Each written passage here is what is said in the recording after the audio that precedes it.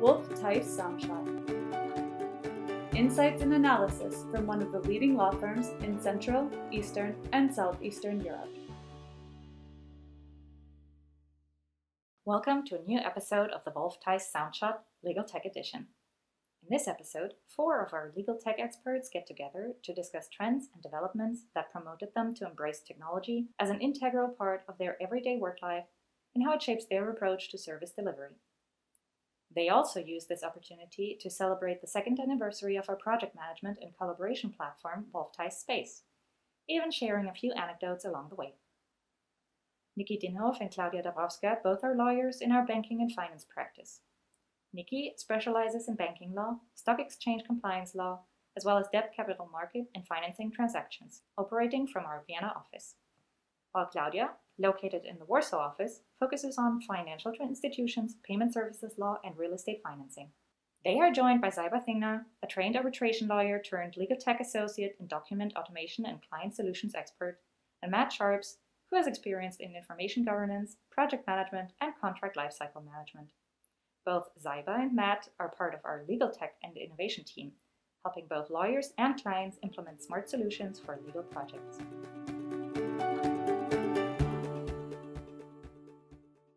Welcome everyone. Just to start our discussion, I would like to say that I observe nowadays that law firms are forced to implement innovation technology in their business strategy. I think that it is because the competition on the legal market is that huge that being innovative has started to be a market requirement, no matter where such law firm has its business located and how big it is. When I recently scrolled through marketing posts of law firms on social platforms, such as LinkedIn, I had a thought that we are in the times of the digital transformation of law firms. But we have to admit that the use of technology is fairly new in the legal sector, isn't it? That's why I would like to ask you, Zaibaa and Matt, as our Wolf Theiss Legal Tech and Innovation team members, do you think it is more a trend in press releases or real revolution in legal world? Yeah, thanks, Claudia. I think that's a great point, actually. Certainly, a lot of days when I'm scrolling through Twitter or LinkedIn, I feel like I could easily be playing buzzword bingo. There's a lot of headline topics that are getting a lot of press releases. And I think it gets really interesting when you start to dig a little bit behind that and talk to other law firms, talk to colleagues in other legal tech teams. And you definitely then start to get a sense of what is real and what is maybe a bit of promotion as opposed to action.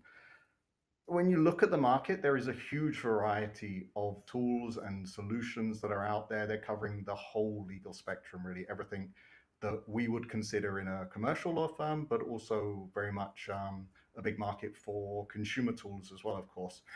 You can easily claim your money back on your flights at the moment during COVID with some of these apps. And when you look at investment in the sector as well, in the last couple of years, that's absolutely boomed. So last year, 2019, we're talking something like $1 billion invested in legal tech. But it's definitely not the same across the board. You look at different regions and you definitely get very different experiences of where technology is in the legal sector. The UK, of course, they had their deregulation quite a few years ago now. And the larger law firms in the UK, they're doing huge amounts of technology. It would be hard for a young lawyer going into a law firm in London not to use technology, for example. But in our region in Central and Southeastern Europe, of course, there is a bit of a lag, but we are very quickly catching up. And it does actually create, for us working in the sector, quite an interesting experience. So we get to be sort of fast movers on a regional basis, but also have the benefits of being followers on the global stage. So maybe some of the things that firms in London tripped up along the way, we managed to avoid those mistakes somehow. But of course, there's also very much specific tools that we're talking about. We use things within Wolf Theiss, and there's certain things that lawyers will definitely hear a lot about. Zaibaa, maybe you want to talk about what we're doing here and what you see or think about some of these big headline items? Thanks, Matt, for that question.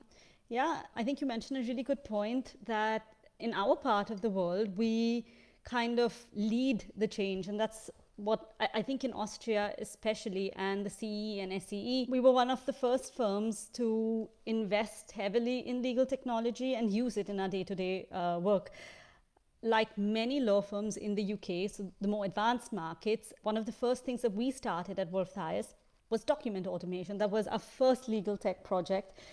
We were a team of 3. We scouted the whole legal tech market. We spoke to law firms, we spoke to lots of startups and everyone working in the legal tech sector, got a lot of feedback, and finally narrowed down on a document automation software.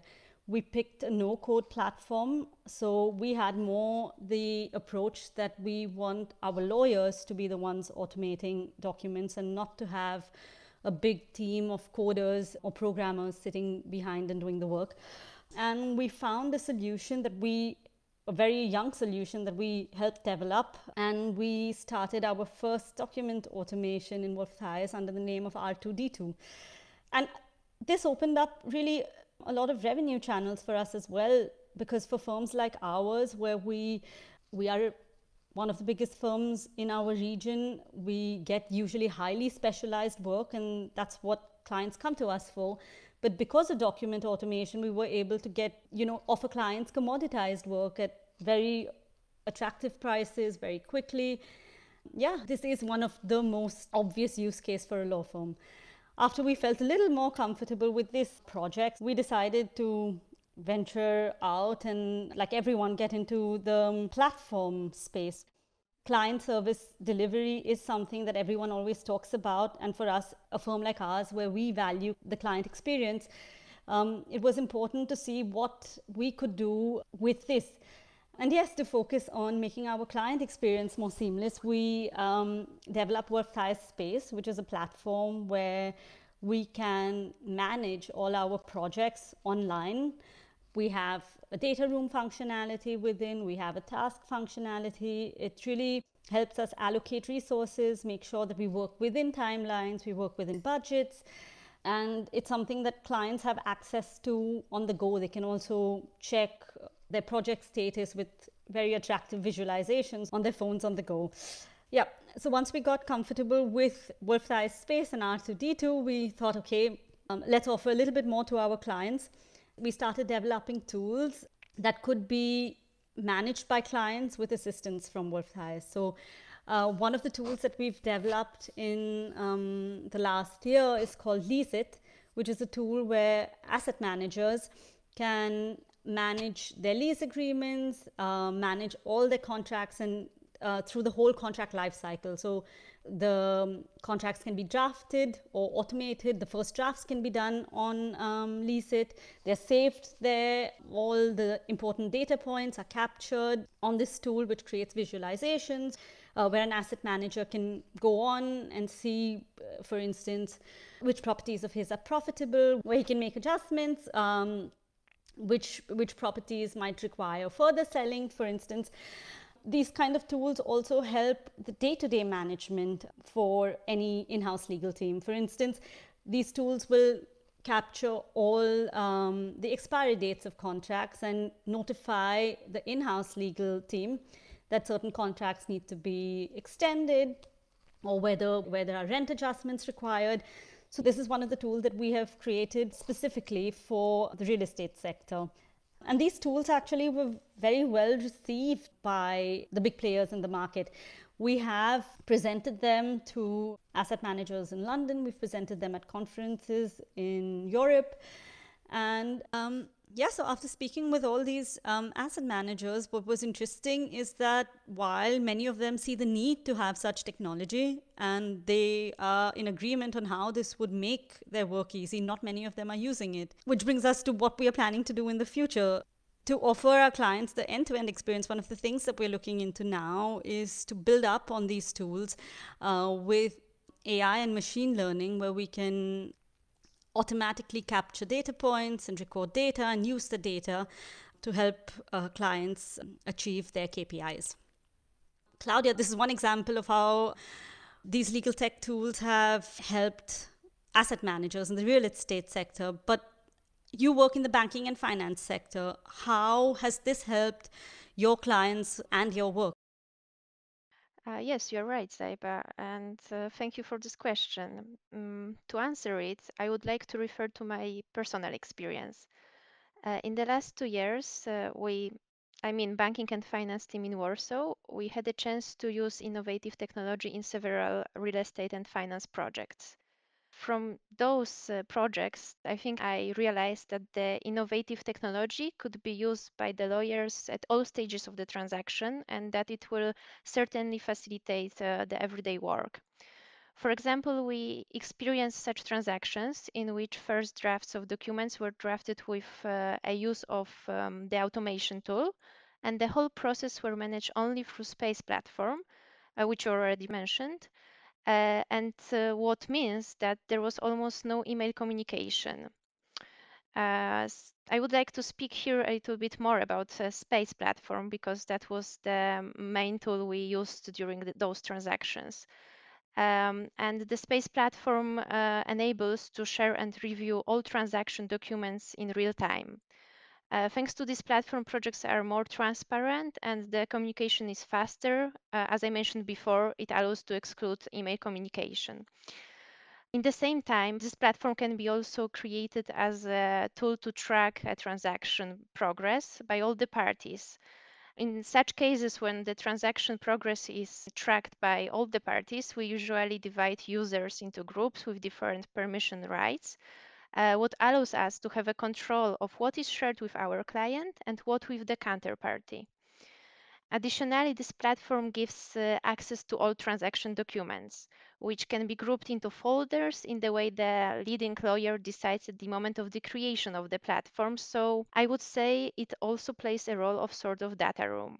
For example, for financing transactions, it is just a perfect tool to manage the CP collection process. It is easy to upload documents to the platform and to track progress of the collection, as the system has this utility to show the current status whenever a user wants to. And this is really cool because the end user can even see the current status in a way of a graphic form. In my opinion, all these innovative solutions give an opportunity to lawyers in general to provide a higher level of services, and they just simplify our work. I can also add that the clients appreciate those technological tools. They even sometimes send us emails confirming that it was a pleasure to use our system, which is, of course, really nice to hear. But there is a question behind my story, I think, which I would like to ask Nikki about. So the question is, do the clients actively demand the use of the innovative technology? What do you think, Nikki? Do you have such experience? Yes, I think they are more and more demanding it. They also sometimes include it as part of their request for a fee proposal in our projects, where they approach us and ask for certain IT or technologies that they want to see to be used by a law firm that they pick for their projects. We already pitched quite successfully for certain clients to use the platform Wolf Theiss Space. We also used the automatization tool to successfully finish projects, but also to use it internally for our team to be quicker with projects. And I see also from last week's Legal Tech conference, which took place online, that more and more firms, not only in the banking sector, but also in other different sectors, more and more using, also due to the current situation, using more and more technology, and maybe a little bit also forced by their management to use more technology, as they are incentivized and receive higher bonuses, for example, if they introduce new software, data managing systems, or document managing systems into their daily work. So as regards the Wolf Theiss Space, I think after 2 or 3 years as an associate, I gained more experience in our projects and how the process is and what work needs to be done by an associate, where the whole team is involved, and where we need information from clients, where we send documents to clients, what documents these are. And from this experience, I tried to find ways to work more quickly and deliver excellent work to the client. And this was also discussed in our team with the partners involved in the project. And then we also ask clients, we approach clients and in particular banks, how they see that and if they see something in the market coming up or how they want to proceed in future work. And then we got really good feedback from their side that they do not see currently other firms, at least in Austria, working with platforms like Wolf Theiss Space, but they tried to get some more information. And once we received their further feedback, we saw, okay, there's something where we should work on and find a solution. So we internally also discussed this, and together we did some training sessions and review session of the different tools. And in the end, Wolf Theiss Space was the perfect platform which offered all the solutions that we needed for our clients. We could offer this to share documents, to have the full communication via the platform, and also to manage documents and different other things like show processes to clients, show timelines to clients, which is in our work very important as we have quite tight timelines, and always send around Excel sheets and emails with timelines. And sometimes people miss emails, don't find the information anymore. And with Wolf Theiss Space, that everything in one place. And this was, in our view, the best solution. And it's highly appreciated by our clients. What I also hear from clients and what I'm also very curious of is if we have any further tools or apps, for example, that you, Matt and Zaibaa, are developing at the moment, or you see something which will come up in the next year, maybe also in connection with Wolf Theiss Space, that can be used either by us within the firm, but also which can be used by our clients? Thanks, Nikki, for that question. At the moment, we are offering a suite of different tools, one of them being the CP tool, which I'm sure you've worked with a lot. It is basically a tool where banks and borrowers can track the conditions precedent for the credit facility. So we have an interactive dashboard where you can track which CPs are fulfilled, what documentation is still pending, and which also helps you track timelines in a more informed way. We also have a trademark tool, which we've created on Wolf Theiss Space, where companies can upload all their trademarks and track them. So they can see which jurisdictions they are live in, where they're about to expire, what the next steps are. Everything can be managed on this online portal. We also have another tool called Build It, which is similar to the Lease It tool that I mentioned, except that this tool is for real estate developers. Here, this is a tool that brings agents, real estate developers, and buyers together, where they can interact with each other. They can track how the real estate project is progressing. They're able to track big milestones, and they're able to share concerns and floor plans all on this online space. In addition, a subsidiary of Wolf Theiss also offers a whistleblowing tool. This is a tool that we have developed with our data protection lawyers and software developers, create a very secure portal where whistleblowers can register their complaints. In the future, we're also looking at expert systems, but this is something Matt loves to talk about. Matt, maybe you want to take over? Yeah, exactly. This is definitely something that I see as a bright future for legal tech within the firm. Obviously, working across so many different legal fields, there are constant regulatory changes across the 13 different markets that we operate in. And our lawyers are producing great content around that. So client alerts, informing our clients around changes to regulations, how it might impact their businesses. And using technology, one option going forward would be to start building tools that we can link to all this great information we're already sending out, that really gives the client an opportunity to then go through what is often a fairly simple questionnaire, something that you maybe host on the corporate website, and they can see and get an idea of how exactly some regulatory change might directly impact their business, and give them ideas about what the potential next steps in addressing that change might be. There's a lot of movement globally in this space. So some of the larger firms in London already have whole suites of tools. And I think it's something that we in the team definitely see a future for and a great deal of potential for the firm. It's one of these areas where you can really create new business models and new revenue streams for a law firm.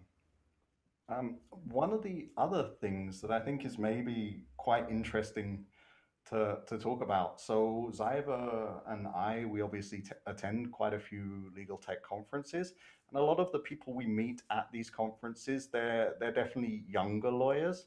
I'm just wondering, Klaudia and Nikki, how do you see the role of young lawyers when it comes to technology? Do you think that it creates additional opportunities in terms of maybe leadership or project management, areas like that? I agree with your notice because I also noticed that it is more common for the young lawyers to willingly participate in innovation projects. Um, they, or I would say we, are more ready to handle such tasks and to improve ourselves by taking trainings on legal technology. But of course, we cannot exclude senior lawyers. I think it is more personal approach that matter here, and not a matter of seniority. In fact, I just think that maybe young lawyers know that they live in a constantly changing reality, and they had to be flexible. Maybe they, I don't know, even feel that knowledge about technology is an additional skill which will make them stand out of the crowd or which will be amassed to possess in the future. So they are just ready to be involved in those projects. Yeah, that's totally correct. It's a perfect way to slowly give a junior the possibility to work in different projects and to let them learn how the process is, what work needs to be done when. You have all the information in one place, and it makes it easier also them to take over tasks and to lead also some parts of a project at the beginning, and then move forward and take over the full project or further parts, which is really interesting to see also with my younger colleagues in the team, how we proceeded with Wolf Theiss Space, especially also with the automation tool. And we create new ideas, and this is a really cool process, and I'm happy that we all are involved. Yeah, you're right, Nikki. And also what already Matt said, that there is something which I observed that the engagement in innovative technology allows young lawyers to be more involved in the management process of the projects. And I see it in the way that, of course, we can state that the young lawyers are more involved because mainly those are the easy tasks which are usually organized by use of technology. I mean, such tasks like, I don't know, online folders, for example. But on the other hand, thanks to the use of this technology, I believe that younger lawyers have a great opportunity to structure the project by their own. I believe that it enables them to be part of leadership and to better understand the whole process of a transaction. Yes, that's true, and I think also for young lawyers, it's important that they have further opportunities apart from the transaction being a transaction lawyer or litigation lawyer. But it's always, it depends on certain curiosity of the people if they want to work with such tools. Also saw from Sebastian, my colleague, that for example programming skills are very important. It makes it easier to understand, for example, automatization tools, how they work in the background and how you can implement certain parts in the document. And of course, what is also very important, in my view, is that you need to have a different view on the documents that you're working on, how to read them and how to filter certain parts that can be automated and to see which parts need to be fixed text and stay as they are. This is also quite interesting to see when you work with young colleagues, which approaches they have to this and which solutions they offer for the automatization tools. Yeah, that sounds great. But also, I think that we shouldn't forget to mention that there is a new trend on the market, that some law firms have started to create special positions for the lawyers who will be responsible only for the technological part of development of the firm, like you said, document automation, and they gonna be somehow excluded from the transaction part of work. So I would say that could be also an opportunity for young lawyers, to take a different career path than a standard work of a lawyer, in fact.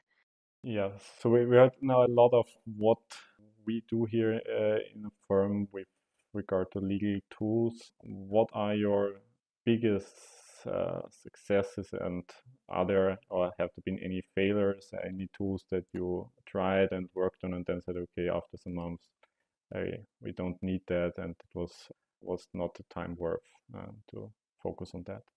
I don't think so far there have really been any tools that we've tried and then decided that it's not the right direction. We've been quite fortunate and we've done enough investigation into what problems we're really trying to solve with technology that when we've chosen a project to focus on, we've always got to the point of fulfilling that goal. That's not to say, of course, that there haven't been failures along the way with the tools that we have brought into production at the firm. I think when Zaibaa and I reflect on how we've rolled out Space over the last 2 years, we can definitely look at that first couple of months and say, if we went back, we would definitely do the onboarding or the initial onboarding process differently. What we did right at the start was we invited literally the whole firm to sessions and we clicked through every possible thing that you could click through on the platform, enabled all the various functionality and modules. And very quickly, of course, we noticed that we were losing people in the training sessions. They weren't able to really relate this to their daily work. I remember, in fact, in one of the sessions, I hadn't been with the firm that long, so I wasn't particularly well known amongst some of the lawyers.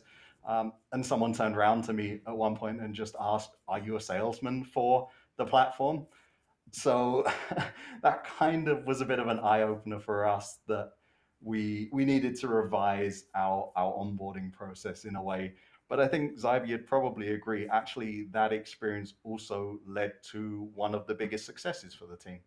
Yes, absolutely. I mean, I think we realized that we can't go to lawyers and show them everything that the tool has to offer. We really tailored our approach with every person we spoke to. So when we went to a disputes lawyer, for instance, we went with a mock litigation case or an arbitration case and showed them exactly how they would be able to use the functionality of this platform in their transaction and in their daily work. We did the same through all our practice groups. We set up fake M&A transactions for the corporate team.